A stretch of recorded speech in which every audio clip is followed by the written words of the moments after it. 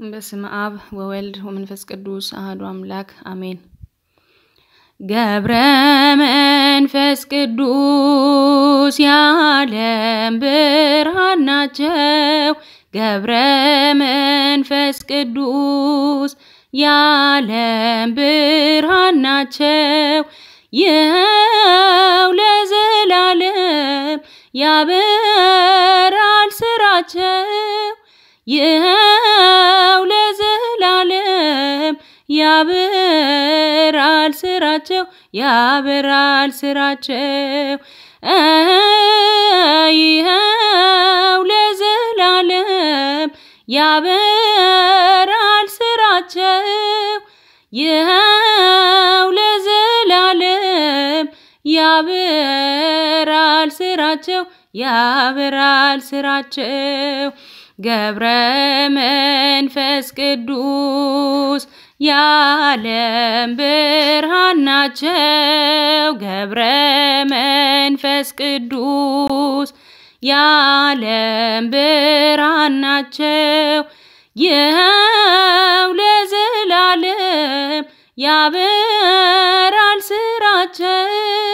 ይኸው ለዘላለም ያበራል ስራቸው ያበራል ስራቸው። ይኸው ለዘላለም ያበራል ስራቸው። ይኸው ለዘላለም ያበራል ስራቸው ያበራል ስራቸው። ገብረ መንፈስ ቅዱስ የዓለም ብርሃን ናቸው። ገብረ መንፈስ ቅዱስ የዓለም ብርሃን ናቸው። ይኸው ለዘላለም ያበራል ስራቸው። ይኸው ለዘላለም ያበራል ስራቸው ያበራል ስራቸው። ለሀገሪትነ ሰላማ ኪያከ ተአቅብ። ለሀገሪትነ ሰላማ ኪያከ ተአቅብ። አባኦ አባ አባኦ አባ ገብረ መንፈስ ቅዱስ ገብረ መንፈስ ቅዱስ አባ አባኦ አባ አባኦ አባ ገብረ መንፈስ ቅዱስ ገብረ መንፈስ ቅዱስ አባ። ለሀገሪትነ ሰላማ ኪያከ ተአቅብ። ለሀገሪትነ ሰላማ ኪያከ ተአቅብ። አባኦ አባ አባኦ አባ ገብረ መንፈስ ቅዱስ ገብረ መንፈስ ቅዱስ አባ አባኦ አባ አባኦ አባ ገብረ መንፈስ ቅዱስ ገብረ መንፈስ ቅዱስ አባ። ለሀገሪትነ ሰላማ ኪያከ ተአቅብ። ለሀገሪትነ ሰላማ ኪያከ ተአቅብ። አባኦ አባ አባኦ አባ ገብረ መንፈስ ቅዱስ ገብረ መንፈስ ቅዱስ አባ አባኦ አባ አባኦ አባ ገብረ መንፈስ ቅዱስ ገብረ መንፈስ ቅዱስ አባ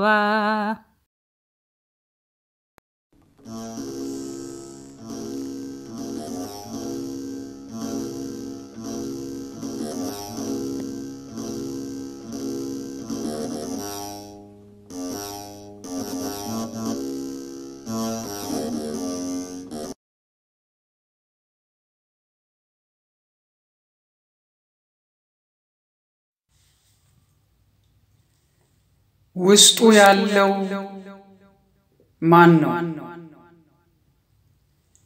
ልብሱንማ አየሁታው እጅግ ጻዕዳ ነጭ ነው። የአላፊ አግዳሚውን ሁሉ አይን በእጅጉ የሚስበው ተንጀርጎ ከመሬት አቧራ እየጠረገ አንገት የሚያስጎነብስ ከወገብ እያስደገደገ አይነ ግቡ ነው የሚታይ ከሩቁ አሌ የማይባልለት ለመወደድ ለመደነቁ ሰው የተሰኘ ፍጡር ከውስጥ ሆኖ ክቡድነቱ የተለካበት ማንነቱ ገኖ በዚያ ልብስ እንደሆነ ያወኩ ጊዜ አዘንኩኝ ተዋጥኩ በትካዜ። ይታያል በርግጥ ይስባል አይን ከሩቁ አይዋሽም እውነት ነው ማማር መድመቁ። እኔ ከልብሱ አልፌ የምጠይቀው ውስጡ ስላለው ስለ ሰውየው ነው። ማን ነው እሱ ብዬ ላፍታ ጠይቄ ምላሹን ላገኝ ሞግታለሁ ርቄ።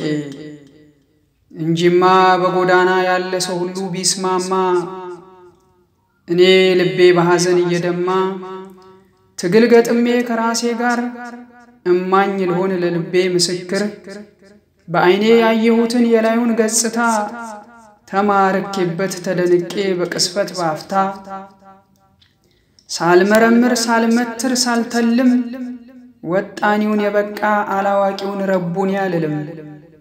ማስተዋል ካለ ህሊና ቃልም ካለ ብርሃኑ ሁለቱን በጥምር ይዘው ካስቀመጡ በሚዛኑ እኔ ተራው ደቂቁ እናገረውን ካልናቁ ጻዕዳ ልብስ አካልን ቢሸፍንላቸው ውዳሴ ሰብ ቢነገር ቢደገምላቸው እንደ ብላቴናው ደግሞ እንደ ንጉሱ እኔ ማንነኝ ቢሉ ጥያቄ ቢያነሱ ይህችን ቃል ቢደግሙ ማንነታቸውን በሰሙ ትል ነኝ አለኮ ባለሀብቱ የሰባት ጸጋዎች ባለቤቱ። ስለዚህ ከልብሱ ውስጥ ያለኸው መምህርነት ግን በግብር እንዳየው ከበዛው ጨርቅ ላይ ከቀሚስህ ለጥብቆ የምትሆን ቁረጥ እስቲል ከገዘፈ ዋርካ ስር የበቀለ ቁጥቋጦ እኔም ዋርካ ነኝ ካለ ከዝናብስ ሲጠለል ይችላል በዋርካው ጎርፉ የመጣ ቀን ማን ይሆን የሚታደገው? ራስን መሆን ነው እንጂ ምስክር መምሰል መቼ ጠቀመ? አይደል አዋቂ ሰባት ዙር ሁሉ የጠመጠመ። እኔ አልደክምም አይቼ የላዩን የካባውን ማማር ግብሩ የታለ ብዬ ፈልጋለሁ ከአልባሳቱም ስር። አለመምሰል ነው እንደዚያ የተለሰነ መቃብር በኖራ ውስጥን በትል እያስበሉ እየተመላለሱ በስተግራ። ይልቅስ መሆን ሰውን አምላክ በአምሳሉ የቀረጸውን ሰው አምሳል ነው ያምላኩ በስራው ክብሩን ካላረከሰ እግዚአብሔር በእጁ ያበጀው የሕይወት እስትንፋስ የተላበሰ። ይህንን ክብር አሽቀንጥሮ በልቡ ከቃሉ እየሸፈተ ለታይታ ካባ ቢደርብ ቢጓዝ ቀሚስ እየጎተተ ልብን የሰጠ ልብን ያያል ይልቅ መሸሸጉ ነው የሚበጀው። ከአልባሳቱ ቀድሞ ታላቅ ሲባሉ ታናሽ ነኝ ከንቱ ውዳሴን መተው። ልብሱማ ይታያል አይን ይስባል ውስጡንስ ማን ነው ያለው ጥያቄው ግን ይበልጣል። ለዚያ መልስ ነው መትጋት ተጠያቂው በርትቶ ከላይኛው በላይ ለውስጥ ማንነቱም ተሟግቶ። ለዚያ መልስ ነው መትጋት ተጠያቂው በርትቶ ከላይኛው በላይ ለውስጥ ማንነቱ ጸንቶ።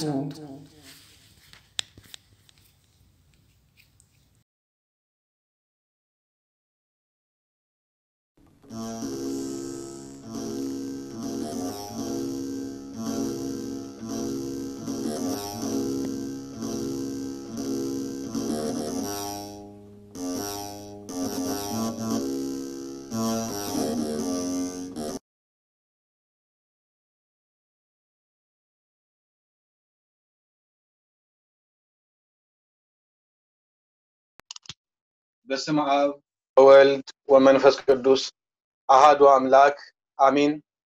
አቤቱ ጌታችንና አምላካችን መድኃኒታችን ኢየሱስ ክርስቶስ ሆይ ይህንን ጊዜና ሰዓት ባርከህና ቀድሰህ ስለሰጠህን በጽመን እናመሰግናለን።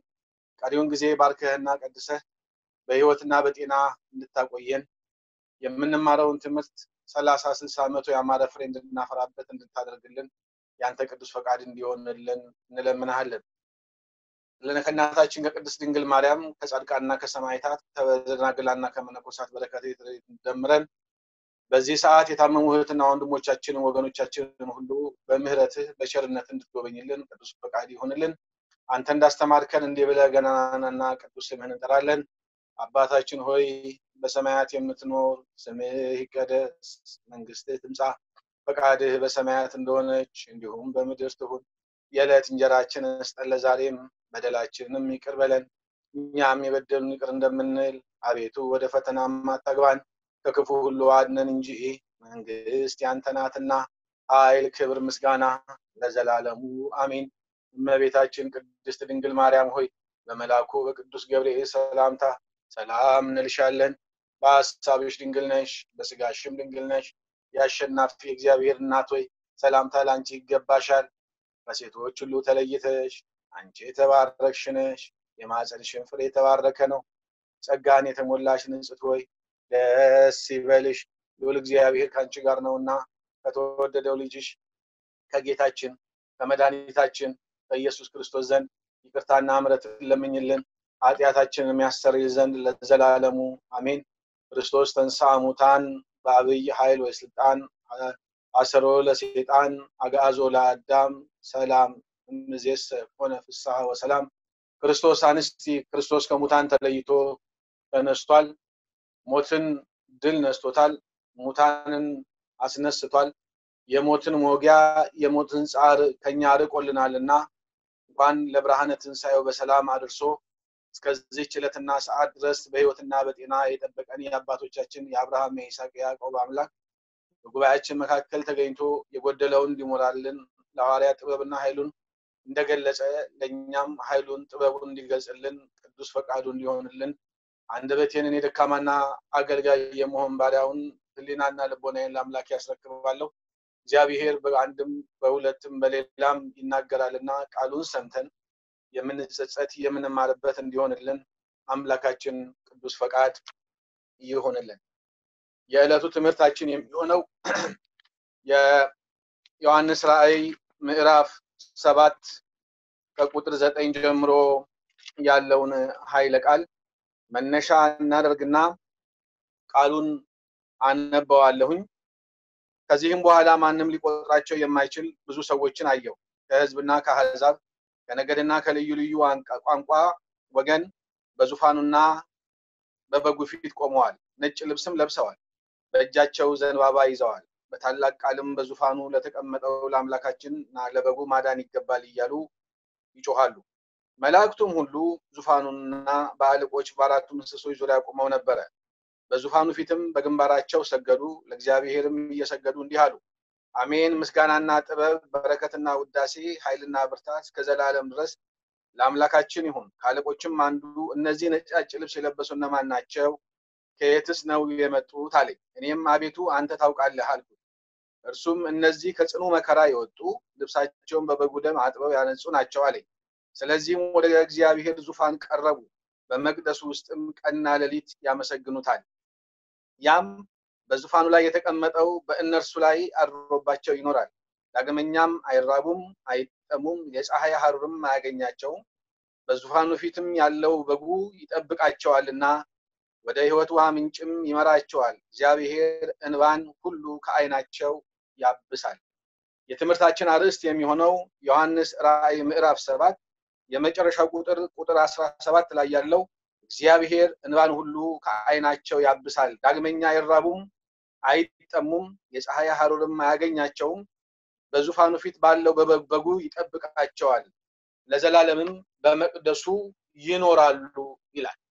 የክርስቶስ ወገኖች፣ የንጽሕተ ንጹሐን የቅድስተ ቅዱሳን የድንግል ማርያም ልጆች ዛሬ የምንማረው እንባቸው ስለታበሰላቸው ዋጋ ስለከፈሉ ዋጋ ከፍለውም በዋጋቸው በእግዚአብሔር ፊት የተዘጋጀላቸውን ክብር ስለተቀዳጁ ስለ ቅዱሳን አባቶቻችን ነው።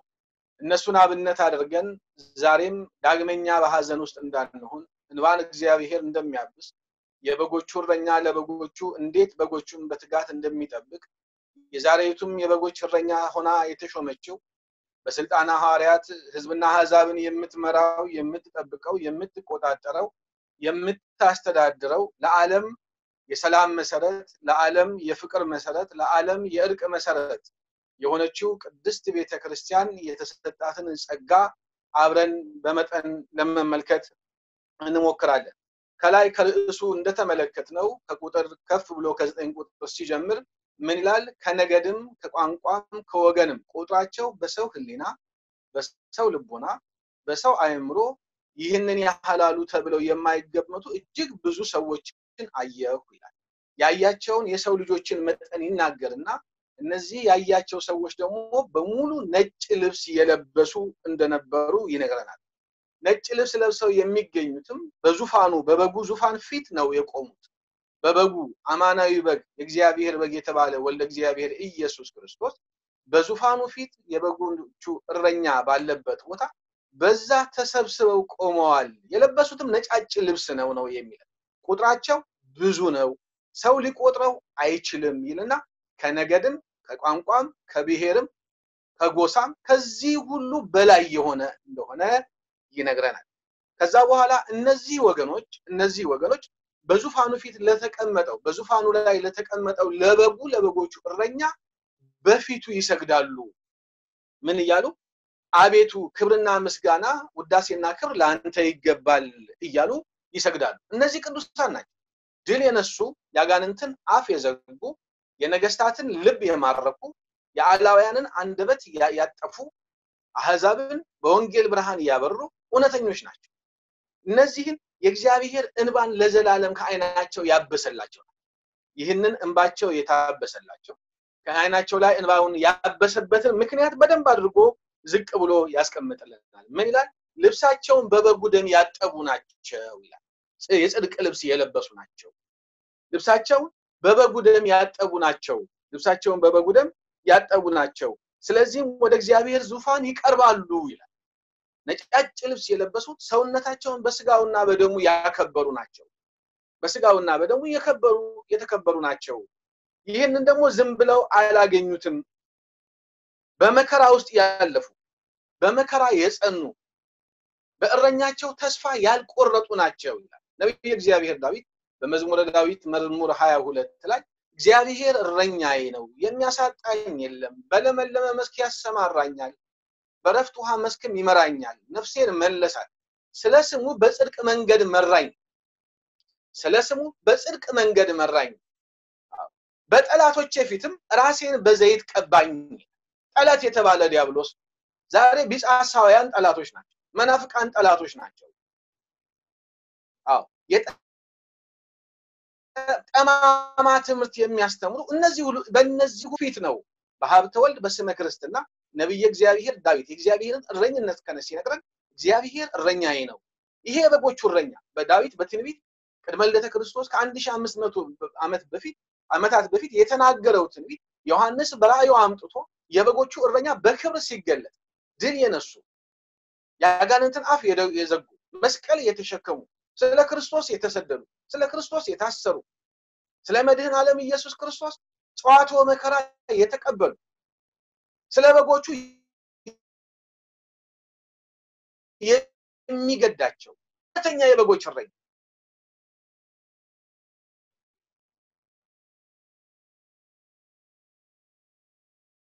አንተ ወንጌሉ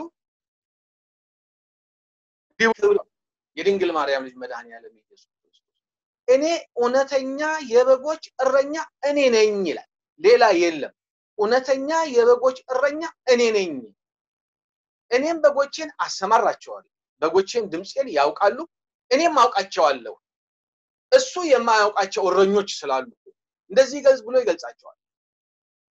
ተኩላዎች የበግ ለምድ ለብሰው ግን በግ አይደሉም፣ አባጋ አይደሉም፣ ከመንጋው አይደሉም። በበር አይገቡም። በህጋዊ መንገድ ቤተክርስቲያኒቷ የሰጠችውን መለኮታዊ ሀብት በግል በጉልበት ለማግኘት ይሻሉ እንደማለት አዎ የበጎች እረኛ አይደሉም እኔ ግን እውነተኛ የበጎች እረኛ ከኔ በፊት የመጡት እውነተኛ የበጎች እረኛ አልነበሩም እነ ሄሮድስ እነ ናቡከደነፆር እነዚህ እረኞች አልነበሩም ጣዖት አምልከው ጣዖት አቁመው አምላክ ነን ለማለት ሞክረዋል ግን እውነተኛ የበጎች እረኛ አይደሉም ከኔ በፊት የመጡት ሁሉ ወንበዴዎች ዘራፊዎች ናቸው እውነተኛ የበጎች እረኛ ግን እኔ ነኝ በእኔ ያውቃሉ ዛሬ በዚህ ክፉ በሆነ ደዌ ክፉ በሆነ ተኩላ በሆነ ኮሮና የተጨነቁ አባግ በጎቻችን ልጆቻችን ጊዜውና ወቅቱ በፈቀደው ቴክኖሎጂ ልንደርስላቸው ያስፈልጋል ለማለት ነው እያደረገችም ስለሆነ ቤተክርስቲያን ካለ ረፍት የጸሎት ማዕበል የምስጋና ማዕበል የምህላ ማዕበል ያቀረበሽ ጠለ ምህረት ፍቅረ በረከት ጸጋና ምህረት ወደ ምድር እንዲወርድ ቤተክርስቲያን ስራዋን በይፋ ጀምራለች ይህንን ስራዋን እንዳሰራ የሚቃወሙ የበጎች እረኛ ያልሆኑ ግን በግ የሚመስሉ በውስጣቸው ነጣቂና ተኩላ የሆኑ ይመጣሉ ተጠንቀቁ ከነሱ ሲመጡ የበግ ለምድ ለብሰው ነው ብሎ ያስጠነቀናል በጣም ደስ የሚለው በጎቼ ድምጽን ያውቃሉ ሀብተ ወልድና ስመ ክርስትና የተቀበሉ በሜሮንና በስጋ ወደሙ የከበሩ ንብሳቸው በበጉ ደም ያጠቡ አርባውን ሮብና አርብን የሚጾሙ አጽዋማትን የሚያከብሩ አስራትና በኩራትን የሚያወጡ እነዚህ ድምጽን ያውቃሉ ቅዳሴውን ያውቃሉ ማህሌቱን ያውቃሉ ጳጳሳቱን ያውቃሉ ጻድቃንን ያውቃሉ ሰማዕታትን ያውቃሉ ደናግላንን ያውቃሉ መናንያኑን ያውቃሉ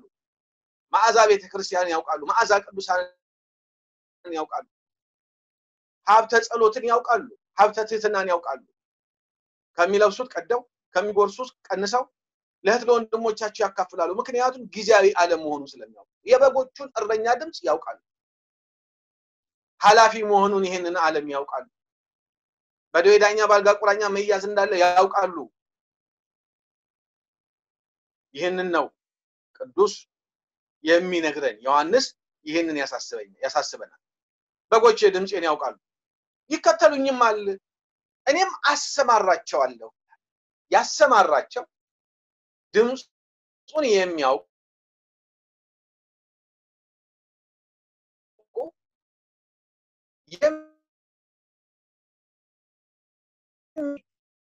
የሚያውቁኝ እኔ ነኝ እንከጃ ይወስዳቸው ማንም ከጄ የሚወስድ አለ ማለት ከጄ ለመውሰድ የሚፈልግ አለ ማለት ነው ይሄ የመድኃኒዓለም የኢየሱስ ክርስቶስ ቃል ነው ራሱ የተናገረው ቃል ማንም ከጄ ይወስዳቸው በደሙ ይዋጃቸው በቀራኒው ዋጋ ይከፈለላቸው በመስቀሉ አጠገብ ጦር ያዙ ሰዎች ነበሩ የመድኃኒዓለም የኢየሱስ ክርስቶስ ጌትነት አልተገለጸላቸው ሁለት ወንበዴዎች በቀኝና በግራ ተሰቅለው ነበር በቀኝ የተሰቀለው ወንበዴ በራሱ ላይ በመፍረዱ ኃጢያተኛነቱን በማመኑ ንስሐ በመለመኑ የእግዚአብሔር ክብር ተገለጠለት ሁለቱም በግራና በቀኝ በእኩል መጠን ተሰቅለዋል ክርስቶስ ከመካከላቸው በመስቀሉ ዙፋኑ ላይ ተቀምጧል ነገር ግን በመንግስት በመጣህ ጊዜ አስበኝ እኔ ብሰቀል በኃጢያቴ ነው በበደሌ ነው አንተ ንጹህ ነህ ምን ስላደረግክ ነው ብሎ ንስሐ በመግባቱ ምክንያት ከሰማያት መላእክት ወደ ምድር ሲረቡ ጻድቃን ሰማዕታት ሲወርዱ መቃብራት ሲከፈቱ ሙታን ሲነሱ እነዚህን ሁሉ የማየት እድል ገጥሞታል በደሉ ስላመነ ንስሐ ስለገባ ዳግመኛ ላለማልቀስ ዳግመኛ ላለማንባት ዳግመኛ በሐዘን ውስጥ ላለመሆን ንስሐ መግባት ያስፈልጋል ማለት ያ ሲሆን የካህኑን ድምጽ እናውቃለን የበጎቹን እረኛ ድምጽ እናውቃለን ደግሞ ያሰማራናል ካህኑ የእግዚአብሔር እረኛ ነው በምድር የሰጠኋችሁ ስልጣን በምድር ያሰራችሁት በሰማይ የታሰረ የሚሆንበት በምድር የፈታችሁት በሰማይ የተፈታ የሚሆንበት ነው ብሎ መለኮታዊ ስልጣኑን አካፍሎናል ይህ ስልጣን በዘመድ ባዝማድ የሚገኝ በገንዘብ የሚገኝ በወገን የሚገኝ አይደለም መረጣቸው ነው የሚለው ተመርጠው ነው እግዚአብሔርን የሚያገለግሉ ቀን ከሌሊት በጸሎት ሌሊቱን በማህሌት ቀኑን ምዕመናኑን በመጎብኘት በመጠየቅ ጊዜያቸውን እንደሚያሳልፉ ቅዱሱ መጽሐፍ አብራርቶ ይነግረናል። ትንቢተ ሕዝቅኤል ምዕራፍ 34 ከቁጥር 7 ጀምሮ ስለ እረኞቹ አስፍቶ ይናገራል። ወደ ማጠቃለያው ላይ ሲሄድ ወደ መጨረሻው ላይ እንዲህ ብሎ ይነግረናል። ከቁጥር 16 የትንቢተ ሕዝቅኤል ምዕራፍ 34 ከቁጥር 16 ላይ እንዲህ ይላል። የሰራዊት ጌታ እግዚአብሔር እኔ ራሴ በጎቼን አሰማራለሁ፣ እኔ ራሴ በጎቼን እጠብቃለሁ፣ ማንም ከእጄ አይወስዳቸውም። የጠፉትን በጎቼን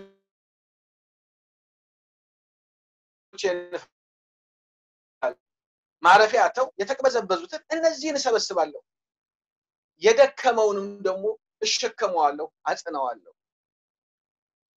አዎ የበረታውንም እጠብቃለሁ። በርትቷል ጸንቻለሁ ብሎ እንዳይጠፋ እንዳይታበይ እሱንም እጠብቃለሁ። የሰራዊት ጌታ እግዚአብሔር ይለናል ኢሳይያስ የበጎቹ እረኛ የበጎቹ ጠባቂ እኔ ራሴ በጎቼን እፈልጋለሁ፣ አሰማራቸዋለሁ፣ እጠብቃቸዋለሁ፣ የተሰበረውን እጠግናለሁ። ይሄ ሕዝቅኤል በትንቢቱ የተናገረው ምዕራፍ 34 በሙሉ የሚናገረው ስለ በጎቹ እረኛና ስለ እረኞቹ ነው። የለመለመ አላበላችኋቸውም፣ ጥማቸውን የሚቆርጥ አላጠጣችኋቸውም እያለ ይወቅስና እሱ ራሱ በነቢያት ዘመን የነበሩትን ሕዝበ እስራኤልን ከግብጽ ባቢሎን የወረዱትን እንደዚሁ በተአምራት ሰለስቱ ደቂቅን ከሳት ዳንኤልን ከአናብስት ጉድጓድ ሙሴን ከቤተ ፈርዖን አብርሃምን ከቤተ ጣዖት እነዚሁን ሁሉ የሰበሰበ እሱ ነው። ይህ በጊዜው ለአበው ለነቢያት የተነገረትን ከሰዶምና ገሞራ ሎጥን ከቤተ ታራን አብርሃምን ከቤተ ፈርዖን ሙሴን ከቤተ እሴይ ዳዊትን እግዚአብሔር መምረጥ ይችላልበታል። የሚያገለግለው ጌዲዮንን እህል ከሚወቃበት ከገለባ መሃል ነው የጠራው። እኔ የማይገባ ባሪያ ነኝ፣ እኔ ስለ እግዚአብሔር ክብር ለመናገር እኔ ማን ነኝ ብሎ እስኪናገር ድረስ እግዚአብሔር መፍቅሬ ጽድቅ መፍቅሬ ትህትና ነው። ትሑታንን ይጠብቃል፣ ምስኪኖችን ይመራል፣ ምስኪኖችን ያሰማራል። ይህንኑ ቃል የሚያጠናክርልን በሉቃስ ወንጌል ምዕራፍ 15 ከቁጥር 1 እስከ 7 የማቴዎስ ወንጌል ምዕራፍ 18 ሁለቱም ተመሳሳይ ቃል በተለያየ መንገድ ያስቀምጣውልናል። ቅዱስ ሉቃስ የበጎቹ እረኛ ከበጎቹ መካከል አንዱ በግ ስለጠፋበት የጠፋውን በግ ፈልጎ ባገኘው ጊዜ ይደሰታል፣ በትከሻውም ይሸከመዋል። ይሄን ነው የሚነግረን። ማቴዎስ ደግሞ እንዲህ ብሎ ይነግረናል። የበጎቹ እረኛ ከመቶዎቹ በጎች መካከል አንዱ ስለጠፋበት ከሰማያዊ ዙፋኑ ፍቅር ሰሃቦ ለወልድ ኃያል መንበሩ ዋብጾ እስከለሞ ከሰማያት ሰማያት ወንበሩ ወርዶ የጠፋውን በግ አዳምን ፍለጋ በግርግብተኛ እውነተኛ እረኛ ስለሆነ በበጎች መካከል በላሞች መካከል ነው ተኝቶ የተገኘ። እውነተኛ የበጎች እረኛ ስለሆነ ወርቅ ይገባዋል ለክብሩ ለጌትነቱ። ሰብአ ሰገል ሰገዱለት። የሰገዱለት በበረት ውስጥ ነው፣ በቤተ መንግስት አይደለም። የሰገዱለት በአደባባይ አይደለም፣ የሰገዱለት በቀን አይደለም። መሪ ነበራቸው። እውነተኛውን ብርሃን ለመፈለግ የሚመራቸው ብርሃን ነበራቸው። አንዱ ወርቅ አንዱ ዕጣን አንዱ ከርቤ ይዘው ገብተው ሰገዱለት። ያገኙት ከበጎቹ መካከል ነው። የበጎች እረኛ ስለሆነ ከከብቶቹ መካከል ነው። አዎ በፍቅር ይመራቸዋል፣ በፍቅር በትር ይመራቸዋል፣ በመልዕልተ መስቀሉ ይመራቸዋል። የክርስቶስ ቤተሰቦች የንጽሕተ ንጹሐን ማርያም ልጆች ዛሬ ቅድስት ቤተክርስቲያን በሮቿ ተዘግተው ዛሬ ምእመናን ከቅዳሴና ከቁርባን ርቀው ዛሬ ምእመናን ከጸሎት ከምጽዋት ተለይተው አባቶችም ቤተክርስቲያንም በዚህ በሽታ ምክንያት ያዘንበት ጊዜ ነው። ዛሬ እንደ ነብይ እግዚአብሔር ዳንኤል እንደ አናብስት የሚያገሳው ሰውን እየነጠቀ የሚበጣጥሰው በትንፋሽ የሚተላለፈው ይህንን ክፉ በሽታ እንደ ዳንኤል ተንበርክከን በመጸለይ ልናመልጠው ያስፈልጋል። ጸሎት የሁሉ ነገር መሰረት ነው። ከእውቀት ትህትና፣ ከስንፍና ጸሎት እጅግ ይጠቅማሉ። ብዙ የሚያውቅ ሰው ብዙ ይጠበቅበታል። ብዙ የሚያውቅ ሰው ትህትና ከሌለው ክርስቶስ እኔ አምላካችሁ ጌታችሁ ንጉሳችሁ ሲሆን ዝቅ ብዬ እግራችሁን ያጠብኩት እናንተም እንደዚህ እንድታድርጉ ነው ከመዝግበሩ እኔ ይሄንን ካረኩ እናንተ መምህር ጌታ የምትሉኝ ከሆነ እናንተም እንደዚሁ አድርጉ። የበጎች እረኛ ስራ ይሄ ነው። ሰርቶ ነው ያሳየን። በአይሁድ ጉባኤ መካከል በሰንበት ለምን ሰውን ፈወስክ አዳንክ ብለው ጠይቀውት ነበር። በሌላ ቀን መታችሁ ተፈወሱ፣ በሌላ ቀን መታችሁ ዳኑ፣ በዕለተ ሰንበት በአይሁድ ሰንበት በቀዳሚ ሰንበት ሰው ሊድን አይገባም ብለው ጥያቄ አንስተው ነበር። ጥያቄያቸው ያለማመን ጥያቄ፣ ያላመነ ሰው ጥያቄ ስለነበረ ከናንተ መካከል ማን ነው በጉ ወደ ጉድጓድ ሊገባ በዕለተ ሰንበት የማያወጣ? እኔ የመጣው ከጉድጓድ የገባውን በጌል ለማውጣት ነው። ከጉድጓድ የገባውን ከእግዚአብሔር ተለይቶ በኃጢአት ጉድጓድ ውስጥ የገባውን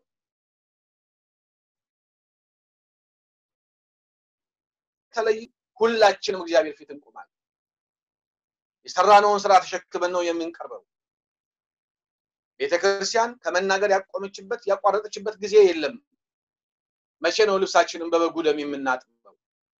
እውነተኛው እረኛ የተሰበርነውን እንዲጠግነን፣ የታመምነውን እንዲፈውሰን፣ ያዘነውን እንዲያጽናናን፣ የተከዝነውን ከትካዜያችን እንዲያድነን እንደምትመለከቱት ነው። በእንግሊዝ፣ በጣሊያን፣ በጀርመን፣ በአሜሪካን በሺዎች የሚቀጠሩ ሰዎች እንደ ቅጠል ረግፈዋል። የክብር ቀብር እንኳን ያገኙ የሉም። በደቦ ሁሉም እየተሰበሰበ በግሬደር ተቀብረዋል። የክብር ሞት ብርቅ ሆኗል። ስለዚህ ከሚመጣው መቅሰፍት እናመልጥ ዘንድ ሰውነታችንን ንጹህ አድርገን በበጉ ደም ልብሳችንን ልናጥብ ያስፈልጋል። እንዴት ነው ልብሳችንን የምናጥበው? ሰውነታችን የቆሸሸውን ልብስ እንዴት ነው የምናጥበው? የበጎቹ እረኛ እንዲጠግነን መድኃኔ ዓለም ኢየሱስ ክርስቶስ ከስብራታችን ኃጢአት የሰበረው አለ፣ ዘረኝነት የሰበረው አለ፣ ጥላቻ የሰበረው አለ፣ ትምክት የሰበረው አለ፣ ገንዘብ የሰበረው አለ፣ ዕውቀት የሰበረው አለ። ይሄ በጣም እጅግ ክፉ ነው። ቤተክርስቲያን ሳትናገር የቀየረችበት ጊዜ ግን ይሄ የመጨረሻ ድምጿ ልትታሰማ የሚገባበት ጊዜ ነው። እግዚአብሔር የተመሰገነ ይሁን። ማህፀነ ለምለም ናት ቤተክርስቲያን። ስንዱ ሙሽራ ናት ቤተክርስቲያን። የመረረውን የምታጣፍጥ ባዶ የሆነውን ገንቦ ውሃ ሞልታ ፍቅር ሞልታ ጣዕም የምትሰጥ ናት ቤተክርስቲያን። በአበው በቅዱሳን ጸሎት ዛሬም ቅዱስ ያሬድ አለ፣ ዛሬም የተክለ ሃይማኖት ረድኤት አለ፣ ዛሬም የአቡነ ገብረ መንፈስ ቅዱስ ረድኤት አለ። እንዴት እንዲህ ያለ በሽታ አይመጣብን? ቅዱሳን የሚሳደቡ ልጆች ከሌላ ዓለም አይደለም ይወጡ፣ ከኛ አብራክ ነው የወጡት። እኛ ተክተን አላስተማርንም፣ በፍቅር አልመራናቸው፣ እውነተኛ እረኞች ሆነን አልተገኘንም። መለኮታዊ ጥሪ ነው ክህነት። በጎቹን አልፈለግንም፣ የተቀበዘበዙትን አልሰበሰብንም። ከኔ ጀምሮ የሚያገለግሉ የሚሰሩ የሚወርዱ አባቶች እንዳሉ ሁሉ ቸልተኞች ሆነን ነው ይህ የመጣው። ቤተክርስቲያን የብርሃን አምድ ናት። እኔ የዓለም ብርሃን ነኝ እናንተም የዓለም ብርሃን ናችሁ ተብለናል። አልጫ ጨው ቢሆን ጨው አልጫ ቢሆን ምን ጣዕም አለው? ምን ዋጋ አለው? ክርስቲያን በኑሮ የተመሰከረለት ካልሆነ ምን ዋጋ አለው? ካህን በክህነቱ ያልተመሰከረለት ከሆነ ምን ዋጋ አለው? ዲያቆን በዲቁና ያልተመሰከረለት ከሆነ ምን ዋጋ አለው? አልጫ ነው ብለው አውጥተው ይጥሉታል። ወደ ዘላለም ጥርፍ ማፋጨት ወዳለበትም ይወስዱታል። እረኛ ሆኖ ስላልተገኘ ዲያቆናት እንደ እስጢፋኖስ ወገባችሁን ታጥቃችሁ ተነሱ። ካህናት እንደ አባቶቻችን እንደ ሌዋውያኑ እንደ ወንጌላውያኑ ታጥቀን ልንነሳ የሚገባበት ጊዜ ነው። የቤተክርስቲያን ዝምታ ከሚናገሩት በላይ ይሰማል። የቤተክርስቲያን ጸጥታ ከሚፎክሩ ሰዎች በላይ መልስ ይሰጣል። ቤተክርስቲያን በለሆሳስ ከክርስቶስ የተማረችውን ከአምላኳ ጋር እየተነጋገረች መስዋዕት እየሰዋች አዎ ቅዱሳኑን የሚያዋርድ ትውልድ ከኛ ጉያ ውስጥ ፈለቀ ከኛ ወገን ውስጥ ተገኘ አባቶችን የሚደፍሩ ቤተክርስቲያንን የሚያዋርዱ አብያተ ክርስቲያናት የሚያቃጥሉ ካህናትን በሰይፍ የሚሰይፉ ከውጭ የመጡ ሰዎች አይደለም በኢትዮጵያ ውስጥ የተገኙት ቤተክርስቲያን ብርሃኗ የሚያስጨንቃቸው በጨለማ ውስጥ የሚኖሩ የእውነት ብርሃን ያልበራላቸው የኢየሱስ ክርስቶስ ፍቅር ያልደረሳቸው እነዚህን ቤተክርስቲያን ልትጠብቅ ያስፈልጋል ታስተምር ያስፈልጋል አብዝተን ልንጸልይ ያስፈልጋል የተጣላን ሰዎች ልታረቅ ያስፈልጋል ማን ያውቃል ከኮሮና ተርፈን ከተገናኘን ያስቀየምነውን ይቅር ልንል ያስፈልጋል ከእግዚአብሔር ጀምሮ ከካህናት ጀምሮ ከጳጳሳት ጀምሮ አባቶቻችንን ሁሉ ይቅርታ ልንጠይቅ ያስፈልጋል ይህ ባለመሆኑ ምክንያት ነው አፋዊ ብቻ የሆነ በመንግስተ ሰማያት ካህን የሆነው በመንግስተ ሰማያት ባለ 5 ባለ 2 ሆነን ለመገኘት ምእመናን ባለ 30 ባለ 100 ባለ 60 ሆናችሁ ለመገኘት ነው እውነተኛ የበጎች እረኛ ዘር ሊዘራ ወጣ ለበጎቹ የሚስማማቸውን ለመዝራት ወጣ እውነተኛ የበጎች እረኛ ስለሆነ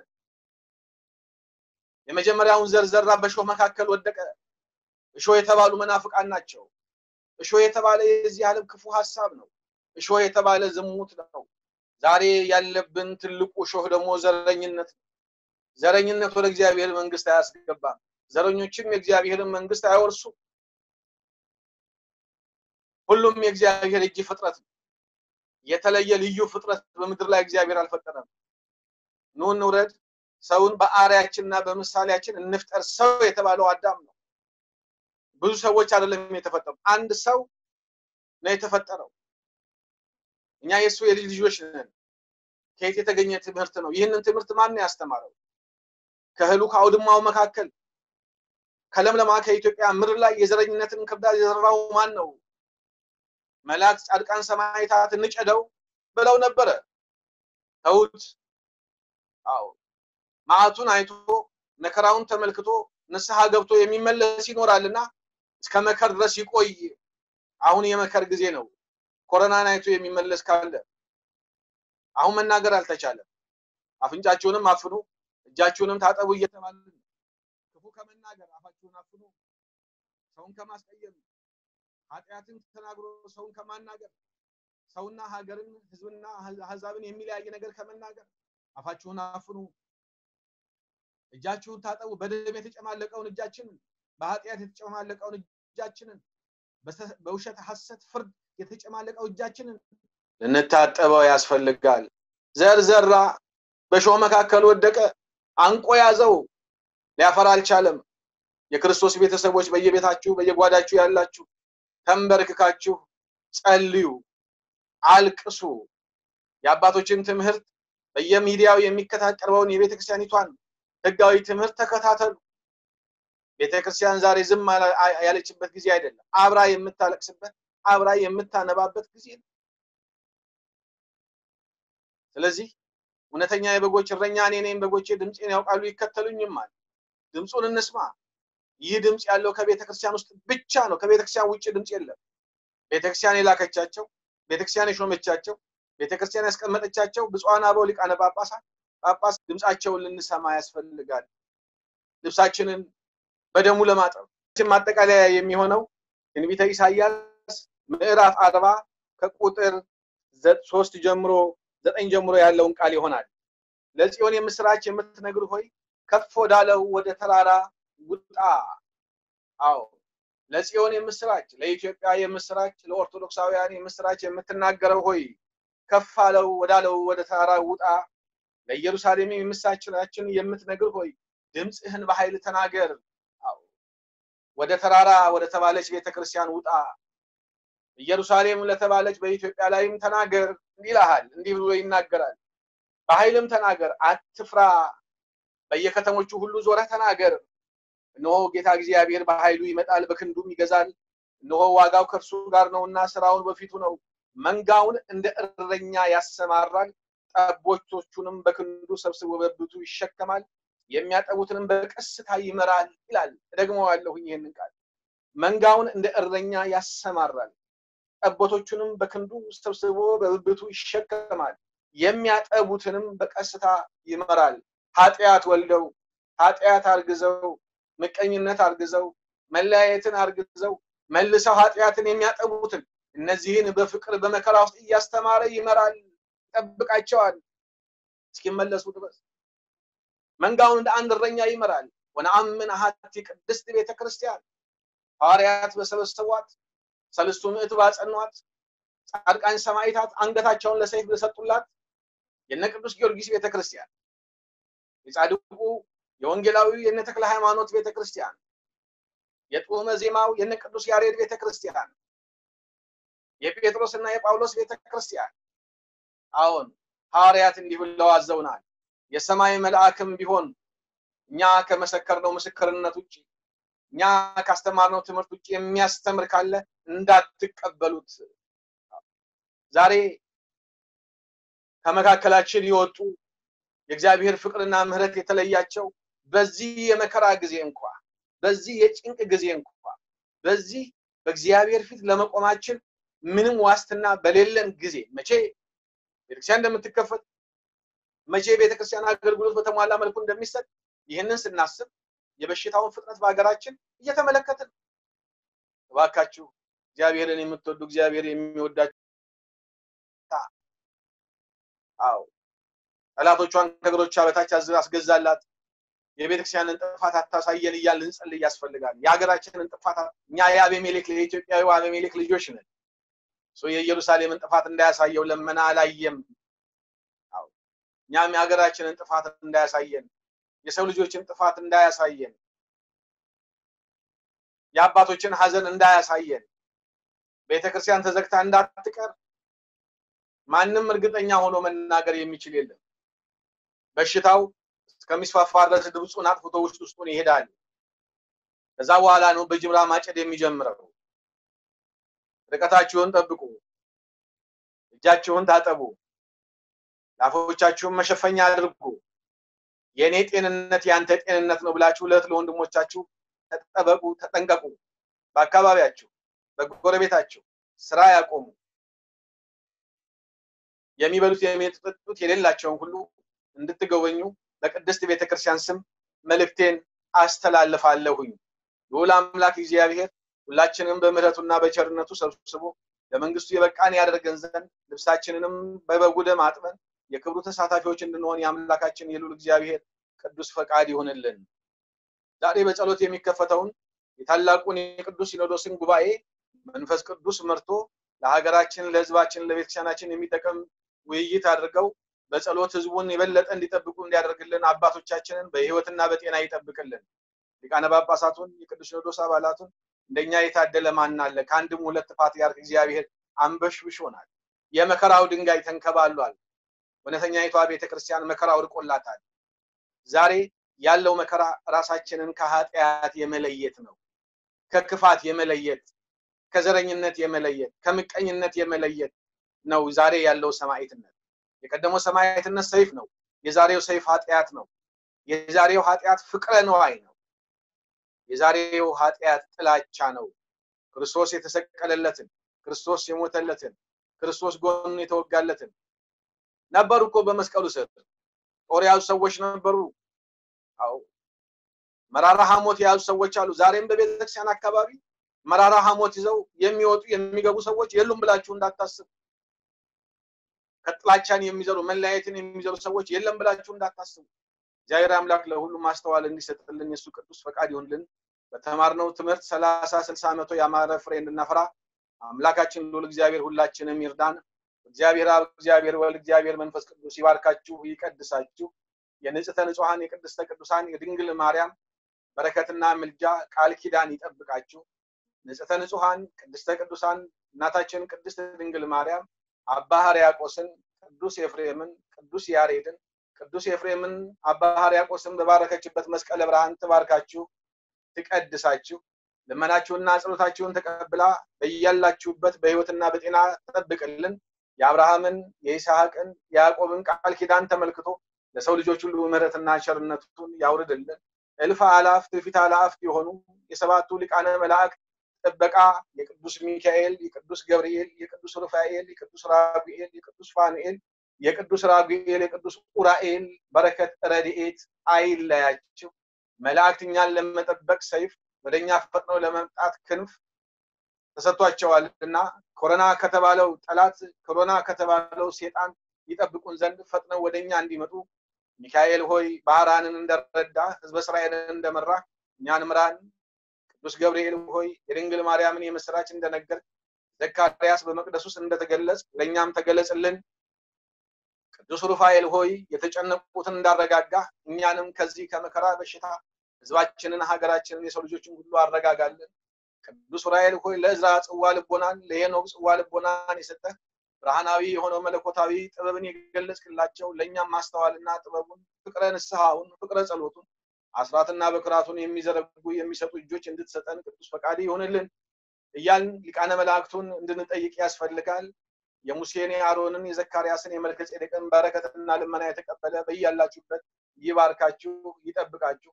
የአበው የነቢያትን የአበው የሐዋርያትን የአበው የወንጌላውያን የማቴዎስን የማርቆስን የሉቃስን የዮሐንስን ቃል ኪዳን ጸሎት የተቀበለ ልዑል እግዚአብሔር ጸሎታችሁን ልመናችሁን ይቀበላችሁ። ቀዳሜ ሰማዕት ስለተባለው ስለ ቅዱስ እስጢፋኖስ መጥምቀ መለኮት ስለተባለው ስለ ቅዱስ ዮሐንስ ብሎ ምሕረትና ቸርነቱን ያውርድልን። የሰማዕታት አለቃ የተባለ ቅዱስ ጊዮርጊስ ሰማዕታቱን ሁሉ ቅዱስ ፋሲለደስን፣ ቅዱስ ጊጋር፣ ቅዱስ አቦሊ፣ ቅዱስ ፊላታዎስ፣ ቅዱስ መርምህና፣ ቅዱስ አቦሊ፣ ቅዱስ ፊቅጦር፣ ቅዱስ መክሲሞስና ደማቴዎስ ርዕሰ አበው ስለሆነው ስለ አባታችን ስለ አባ አንጦን ስለ ሰለስቱ መቃርሳት ስለ አባታችን ስለ ጻድቁ ስለ አባ ተክለ ሃይማኖት ስለ ተሰዓቱ ቅዱሳን ስለ ርዕሰ ባህታዊ ቅዱስ ያሬድ ጡመ ዜማ ስለተባለው ቅዱስ ያሬድ ስለ ሊቁ ስለ አባ ጊዮርጊስ ዘጋስጫ በማይጠንቱ ርኩሳን መናፍስትን በማሳደድ ሕሙማንን የሚፈውስ ስለ አባታችን ስለ አቡነ ተክለ ሐዋርያት ስለ አቡነ መርሐ ክርስቶስ ስለ ቅዱሳን አባቶቻችን ሁሉ ብሎ ስለ አቡነ ሀብተ ማርያም ብሎ የተጨነቀውን ሕዝባችንን በምህረቱ እንዲጎበኝልን ሁላችንንም በቅዱስ አትናቴዎስ በቅዱስ ጎርጎርዮስ በቅዱስ ባስልዮስ በቅዱስ ቄርሎስ በቅዱስ ዮሐንስ አፈወርቅ ጥርጥር የሌለባት በንጽሕተ ኦርቶዶክሳዊ ሃይማኖታችን ይጠብቀን። ክርስቶስ ከሙታን ተለይቶ ተነስቷል። ክርስቶስ አንስቲ እግዚአብሔር ልዑል ይባርካችሁ ይቀድሳችሁ። ወስብሐት ለእግዚአብሔር አሜን።